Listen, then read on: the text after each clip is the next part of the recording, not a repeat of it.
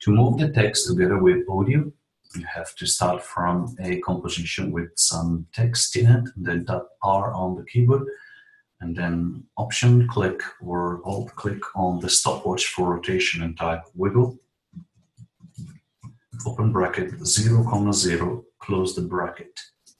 Then selecting the layer, you go to Effects, and then Expression Control, Slider Control, and then Command D to duplicate it. So now we have two of them. Then you select the number 0, the first one here in your expression.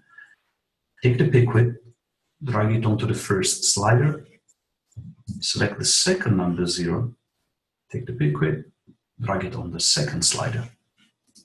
Now we can go back to our project panel, drag down the audio, right click on the audio and say Keyframe Assistant, convert audio to keyframes.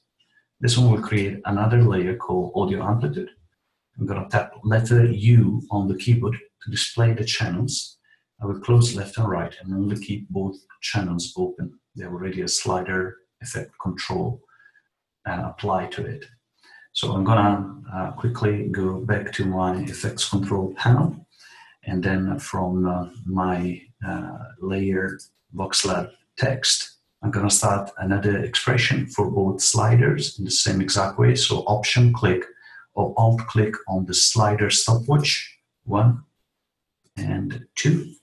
And very simple now, I'm going to take that expression, select the layer again, Audio Amplitude, take that expression as I said, and drag the pick width all the way onto both channels. Do the same thing for the other slider control expression, both channels, slider, and then press Run Preview to play it.